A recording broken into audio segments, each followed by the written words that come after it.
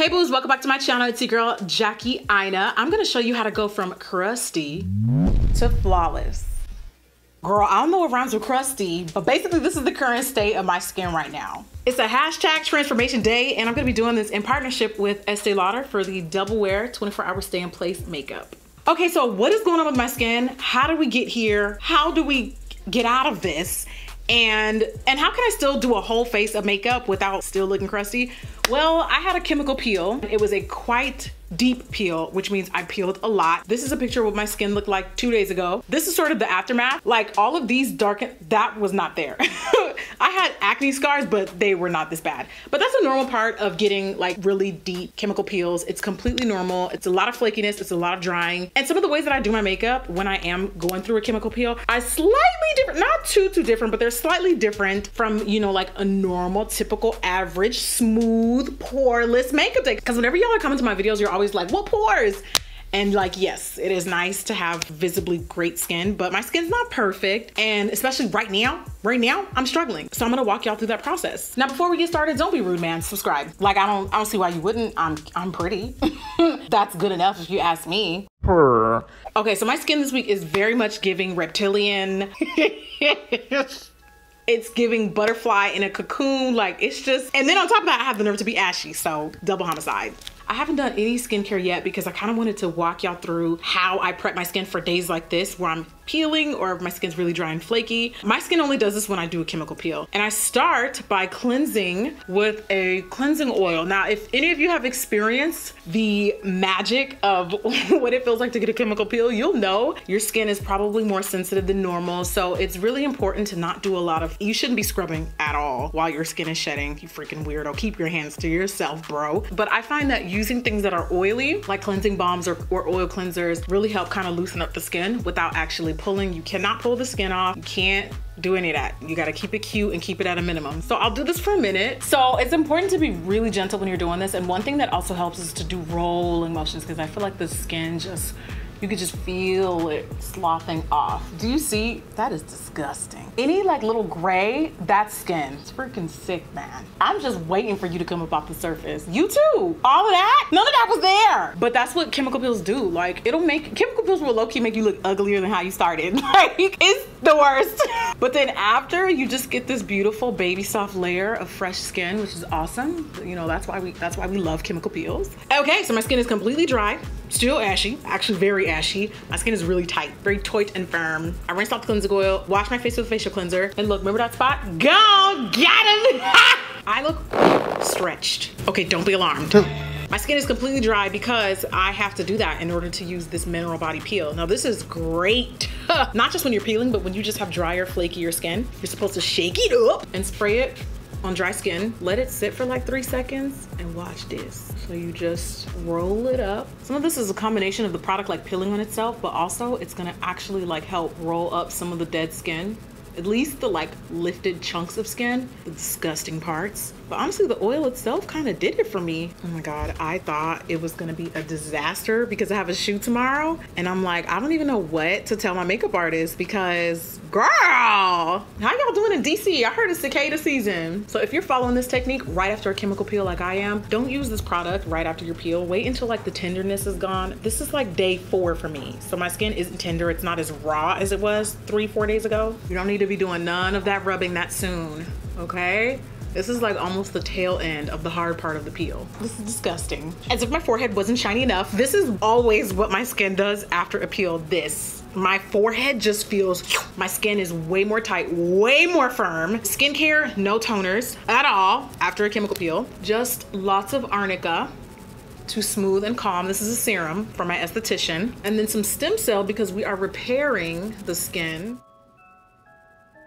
Okay, so I thought I was gonna need a sheet mask to really seal in more of the moisture, but it turns out I don't. My skin so far looks great with just the serum, so I'm gonna just go with it. And if you see little thingy things like hanging from my neck, I cannot be liable. It is probably skin. Don't judge. This is the current state of what I'm dealing with right now, okay? Now, the most important part is moisturizing. So I if I'm trying to peel, so because I am wearing makeup, I am gonna put on quite a thicker, heavier cream to like actually seal in all the moisture. You can also mix that with your foundation too. The worst thing about peeling though is my skin will still be really dry around my mouth area and oily up here. It's just the worst because skin prep is so confusing when you have oily combination skin. Yeah, did it. Okay, now we're gonna get into complexion.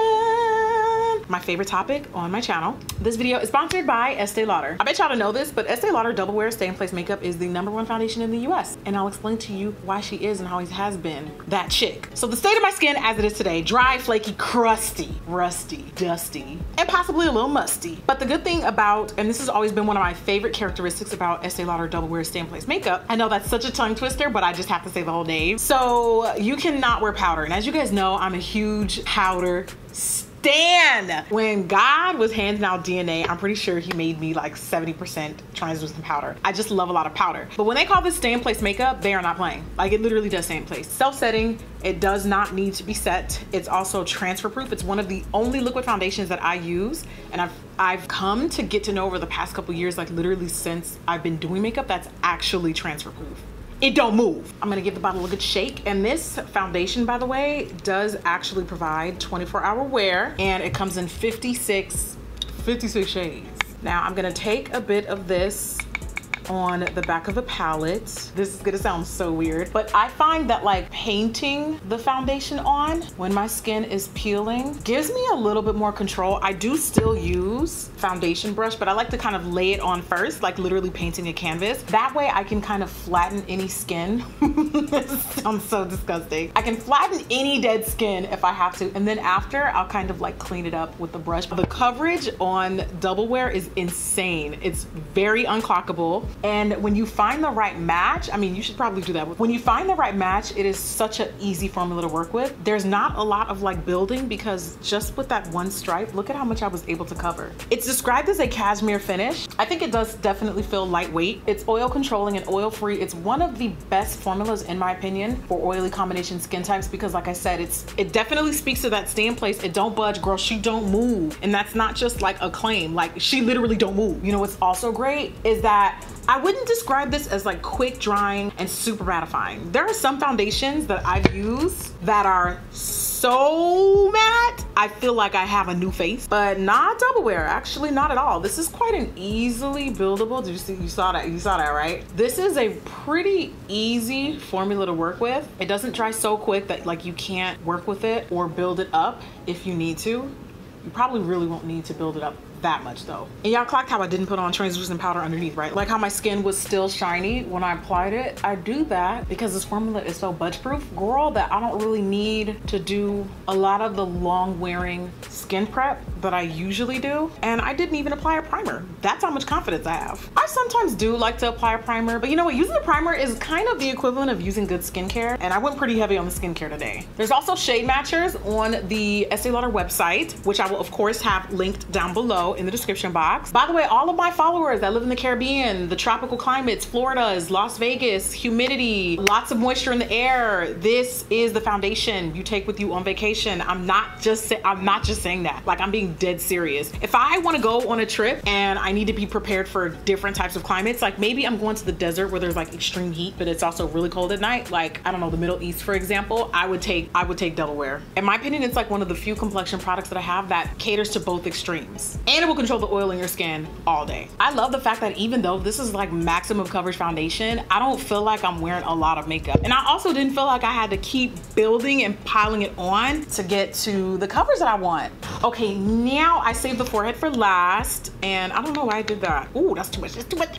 I wanna show y'all how little I'm about to use to spread and cover up my entire forehead. I think perhaps points were made. This is also the type of foundation you don't really need a ton of concealer for. We are gonna conceal because I do like a little bit of highlightation, but you don't really need a lot of it because look at all the coverage it gave me just from the base alone. Now, because our skin prep is a little bit different, and like I said, I do wanna focus a lot on moisture in this look because your girl is dry, your girl is flaky, my skin is not dependable right now. I'm gonna take a little bit of, this is like a facial spray, and don't think about setting spray, think of like a skincare spray. I'm just gonna spray a little bit of that and then take a sponge, push that into the foundation so we don't lose any moisture, and the skincare is embedded not only on my bare skin, but also in the makeup. Now I'm gonna do something that is a little bit controversial, girl, but I'm gonna do eyes first.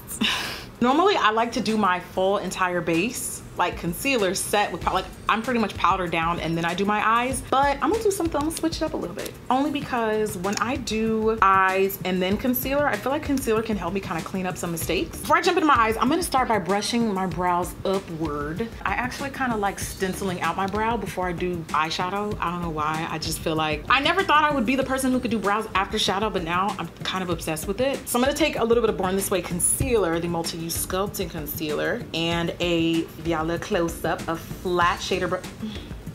What is that? Oh, that's lash glue. Ew, what is that coming on? So I got a flat little angle brush. I have not drawn out my brow yet, but I'm gonna do this with concealer first. Once I jump into shadow, this to me kind of acts as like a little protective barrier so it doesn't like completely mess up the shape of my brows. Sometimes when I have on eyeshadow, it's like hard to see like, okay, where's my real brow? Where's the desired shape I usually go for? But doing this really helps me kind of like keep it in check. Okay, now blend that downward because we're gonna completely map out the eyelid with concealer too. So what you'll end up with is this, and then we're gonna take some concealer again and put that all over the lid to act as primer for the shadow. Make sure I'm really getting the corners. Like that's why I like using sponges, because it really lets me like get in the corners. My eyes are kind of deep set and it can be kind of annoying to work with. Okay, it's time for eyes. So I just got the Natasha Denona Zendo palette, and I'm not gonna lie, I opened it and the first thing my eyes kind of gravitate towards is like this whole section right here, right? This green, it's just the green. I actually kind of want to recreate one of the eye looks on their Instagram page. So, okay, you see this kind of grayish, it's almost kind of olivey, this shade right here. Zeal, I'm gonna start with that shade. Get a little closer. So I'm gonna take this olivey gray color and really pack it on my outer V area. Stop it, damn it. So I'm gonna take this olivey green, kind of gray, kind of taupe, kind of not, and pack it on my lid. Y'all, one thing I just recently realized really makes points is like raising your brow and then applying shadow. I don't know, girl, the landscape just be looking different. And it just kind of like flattens your lid. Does that mean I'm getting old? Y'all don't drag me for saying that, I know it. Anyway, I used to be against that because I feel like it literally manipulates the shape of your eye, but like now I'm realizing, yeah, it manipulates the shape of your eye in such a good way. I can really play with my eye shape by just doing that. You don't gotta be every day, baby. Sometimes you can, you know, work with the natural eye shape. It's fine, it's totally fine. It ain't no thing but a chicken wing. Now when you do that, you gotta kind of make sure you're looking at the eyes, like both of them, making sure they're even. Sometimes things, this one's a little higher, so I'm just gonna work around that and try to even it out. I like kind of a rounded eyeshadow shape. Like I just end up doing this and sweeping inwards more than I do outwards, because I feel like once you start sweeping outwards, it starts going out, like literally outwards. Not my vibe. Very 2019, gross 2021 catch up. Like, I'm sorry, it's just not giving. Then I'm gonna hop on over to Balance, and I'm hoping to use this as a bit of a transition shade. So Balance here, it's almost like a peachy caramel color. Yeah, it's a cute little moment. And I'm gonna take Balance and use that as a buffer color around the edges of that dark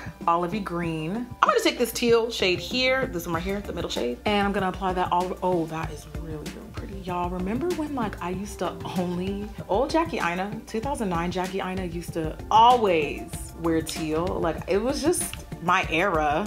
And teal is pretty, girl, but I think, you know, like as we get a little older, our taste in makeup changes, our aesthetic changes, our style changes, our wardrobe changes. So I don't really wear color like that anymore, but this is a nice deeper teal and it's shimmery. It's really pretty. Okay, I'm gonna take this mint color here and I'm gonna bloop right in the inner corners of my eyes. This is very pretty. It's looking very butterfly. I mean, it wasn't planned, but look, I'll go with it. Now I'm gonna dust off whatever little fallout that I have. Not very much though, and use a very creamy thick. I'm gonna use a really thick concealer because think creamy, think moisturizing, think hydrating for our very dry, very SOS emergency skin. This is the Kevyn Aucoin Central Skin Enhancer. It also has a ton of coverage. I'm just gonna color correct under the eyes. I wanted to use a layer of full coverage concealer first, because after that, I'm gonna follow up with my Too Faced Born This Way again. This one I just use because I feel like it's just like a really good hydrating formula, and we don't need as much of this. One, because we already have our double wear laid in place, and the extra layer of concealer underneath it. My little technique lately is just kind of really keeping it in the middle, that little middle strip. This is a very fluid, liquidy concealer. So this actually works great for this technique, and I'll show you what I mean by that. So as you can see, I only covered like half of my under eye. I'm gonna get my stash, my chin, just underneath my chin, the bridge of my nose, and then the center of my forehead. Then I'm gonna use the Danessa Myricks Cream Bronzer to hit here, here, not the whole shape of the nose, just the middle brow area, the cheekbone. Always brush upwards. Girl, what the hell is the point if your cheekbones look sad, angry, pissed? And I like to take away height from my face, whereas a lot of people like to elongate, but I won't do that. I already have a long, narrow face, so I cut my chin a little bit with that bronzer shade. Just a little bit. I'm not really taking away my facial structure. I'm just enhancing what's already there. Give it the times, babes. Okay, I really, really like this kind of cooked look around the edges of my brows. And look at me doing like a full, I still have not touched my brows. On a normal makeup day, I will already have had brows done by the time I get to this part, I think. Wait, actually, no, I do complexion first normally, and then I do my brows, and then I do my eyes. No, but it's nice to learn versatility over the years. I used to be very like one-sided with makeup, and I'm still kind of like that. Let's be honest, I'm still kind of like that. Once something works for me, like that's the only way I'll do my makeup for a long time. And you know, I love underpainting, but I really wanted to show y'all like the performance of the foundation on its own. Since we've already applied that cream bronzer on our forehead, start working your way into the concealer and blending the two together. And don't worry if you don't get it done perfectly, you can go in with a sponge, you know, correct your mistakes. Child, this ain't the finals. This is just a midterm, calm down. This would be the part where I switch to a sponge. And I'm gonna start in the center areas first, down the bridge of my nose, make sure that all blends into the bronzer on our sides. And remember how I was telling y'all how I only apply concealer in the middle? It's because Born This Way spreads thin, so you can just start leaning it off and tapering it as you start getting to the outside of the face. And as you start getting to the outside of the face, start getting into your contour so that they both look like they're blended in together. Also, don't be afraid to like switch angles. Like sometimes I get very comfortable with just holding the sponge upright, but I found that with my under eye, I can twist it opposite and really kind of the brightness from the highlight well into the corners of my nose. It lifts the eyes and it makes it a lot easier to blend. Sometimes this area can be like a really stubborn, hard place to get into, but just twist your sponge the other way, girl. And you know, don't be afraid to like use that dexterity, child. This concealer does not dry down, so get into it and blend. Don't be stingy. What I also love about doing this is my brow bone matches my under eye highlight. Now go over the entire face and give it one last good blend. Stick it to them good. This is the Colored Rain Powder Bronzer in the shade Cinnabae. I love this bronzer. I've been using this bronzer a lot lately. It looks like this, and I have not set with powder, which we won't be doing, only the under eye, but sometimes, I don't know, because this makeup is pretty smudge and budge proof, the foundation I'm talking about, it is okay to like bronze and warm up the complexion before setting with translucent powder if you are that girl. I'm definitely that girl who normally does that, but like I said, this formula just doesn't really need to be set with powder. It's self-setting, it stays in place, it doesn't budge. I'll do like the middle areas because I am getting already shiny. That's kind of like inevitable, but normally I would literally set my entire face and then I would even do it. You guys know my whole jam. Like I would even do it like underneath the makeup. Like it's a whole process, keeping the shine away. And also this is something that I have to remind people constantly. I look way more shiny on camera because of my lighting. And I don't know, like, do I just have to say that in every video now? Because people are always like, why are you so shiny? Like, first of all, are you not familiar with oily skin? Ashy, girl, get your life together.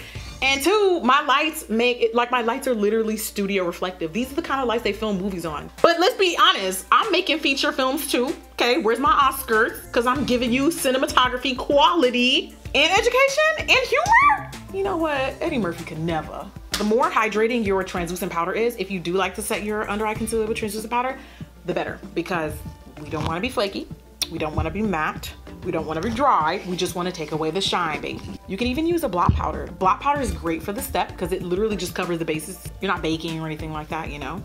One thing that I also noticed whenever I use concealers with double wear, I know I keep mentioning double wear, but it's just such a unique formula that there's differences that I want to point out with regular complexion versus all the other complexion products that I use. Whenever I use double wear, I notice that like my under eye concealer also won't crease as much because it kind of like gets blended into the formula. Okay, so as you can see, I put just enough powder to kick the shine from our concealer. You know what I'm gonna call this? I'm gonna call this mapping. I mean, I guess it's considered highlighting, but I don't really know what else to call this part. It's not contouring, I guess it's highlighting, but mapping sounds so much cooler. So I'm gonna map my nose, the bridge of my nose. I'm giving it a shape because otherwise like it will just get lost, and I don't wanna contour my nose. I literally never do, like unless I'm doing something really out there. Now this is the most satisfying part because the forehead is just kind of jumping at you. And this is where people really tend to complain about the shine on my face. I mean, just like the most beautiful blended complexion. And even though it still looks like my everyday face, y'all feel like I look a little different, like a little bit softer, so no? Still unrecognizable? All right, I'll take it. I'm gonna take this dark green emerald shade here. Sometimes you gotta be careful with green. Like, oh God, I was like this. Girl, the fallout is too real. Right under the eye, I'm just gonna follow the shape. You have to be careful sometimes with green. I don't know what it is about green, but sometimes I feel like it kind of closes off my under eye. So just be light-handed. Now I know a lot of y'all are real heavy-handed, so that might be hard advice to take, but just make sure you use like a super fine pencil brush and do lots and lots and lots of blending. Okay, and back to our olive shade, this matte one here, and we're gonna blend that out around the edges. Oh my God, I forgot to pop up that shade. Girl! I'm gonna take that olive matte shade and start buffering this out so it looks soft and blended. I've been really into the matte brow bone look, so I'm gonna take this pink. Yo, it's kind of a bright pink, so don't do a lot of this. And I've been kind of like into this like matte brow bone highlight situation. So I'm gonna take that and just kind of softly paint that into the blank space in my brow bone, just so that it mattifies and kind of like ties the whole look in, instead of just having shiny concealed skin there, just naked child. But isn't it crazy how eyeliner can literally transform the eye? This is with eyeliner, this is without. Girl! I just popped a little bit of black liner in my waterline, top and bottom. Then I'm gonna do a little light smudgy at the top. Y'all know smudge black liner is kind of my signature. All aboard! I'm gonna put on my lashes, take some brow pomade and brush the brows upwards. It's clear brow pomade. Now my jam is pencil, so I'm just gonna go ahead and etch a sketch the outline. Now the rest of the filling in I do with powder. Just making sure y'all can see me, I'm in focus and I'm keeping it cute. We need a little bit of orange blush to really warm up the complexion and to complement the eye color. Girl, let me make sure my brush cleanser is fully dried down. Have you ever done that? Put on product when your brush cleanser is still in your brushes? Here we go. This is where I come to life, is with blush. And I like a lot of blush. Okay, maybe not as much as some people, but I like a blush. I just like a blush heavy look. And I like it up my cheekbones too. Girl, this look is kind of thirsting for a deep brown chocolatey lip. And you know what? I could not think of a better time to incorporate Nema's lip collab with Dose of Colors. This lip set is so freaking gorgeous. I'm gonna take her chocolate chip liner and stencil out my lips and the quality. Let's discuss. Dose of Colors makes my favorite lippies, like in general. So them collabing with Nema, the way who really won? Like, it's a win for them and it's also a win for Nema, but like Dose of Colors won because they got to collab with Nema. Nema's freaking amazing. And sometimes brown lipstick shades look too close to my skin tone to actually like, which is nice because, you know, then it's just a nude. But sometimes they're like too nude. This is nice because it actually shows up as a deep brown on my complexion. Then I'm gonna take her lipstick in the shade Penny. Oh. Turn the lights out. I did not know that was this light. Hold on, time out. I'm gonna take her liquid matte in the shade Like to See It. It's a deep corresponding matching liquid lip. Oh my God, look how rich and beautiful it is. I like how it just blanks out my lips completely. Coverage bomb. It smells good. And then lastly, I'm going to add her gloss.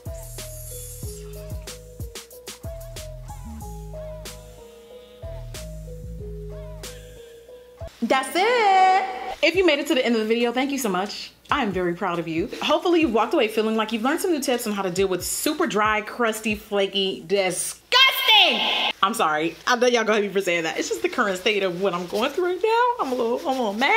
So we shared some tips on how to deal with super sensitive, dry, flaky, crusty, gross skin. I've definitely given you quite the transformation, not because of the look that we banged out, but because of, you know, what the before was giving. Thank you again to Estee Lauder for sponsoring today's video, especially since I get to feature one of my favorite and most timeless and classic foundation products. If you want to check out everything featured in today's video, of course, hit up the description box as usual. Okay, one last look, because I really like the way the color in this look came together. And I really, really like the lip. And I can't believe my skin doesn't look crusty. Thank you guys so much for watching. If you want to watch another video, I'm gonna go ahead and link it right here. It's just easy access. Go ahead and click it. You know you tempted.